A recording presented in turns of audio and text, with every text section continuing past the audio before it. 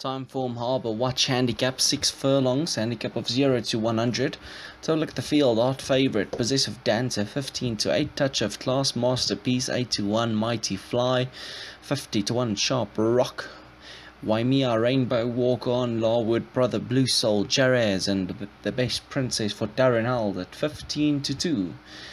11 runners take to the field at the 6 furlong stages. They sent on their way. Mighty Fly got a flyer, as well as Walk On has been driven to the rail. Hard ride for Walk On to go to the front. In second, it's Masterpiece, Larwood Brother, Touch of Class is in third. Then we got Waimea Rainbow at the rail.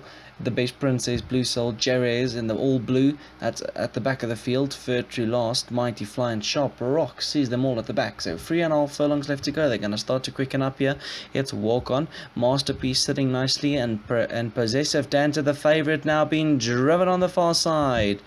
That's been driven very nicely. Touch of Class is joined in the middle. Also Waimea Rainbow is also coming out of the pack, but it's Possessive Dancer the favourite at this stage. 2 furlong left to go, but he has a challenge on his hand because Touch of Class is not throwing in the towel. He goes to the front, and now back in front it's Touch of Class. Possessive Dancer has been put on the back foot again. 1 furlong out to go, but Possessive Dancer is fighting right back. It's these two having a tussle, but it's Possessive Dancer who picks it up in the closing stages and now draws clear. Possessive Dancer, smart run from the favourite here, will win. Second, Masterpiece back in third. I think the Best Princess got in, but gutsy performance here from Possessive Dancer to get the favourite home for the crowd.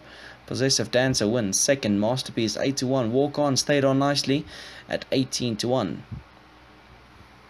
Possessive Dancer wins.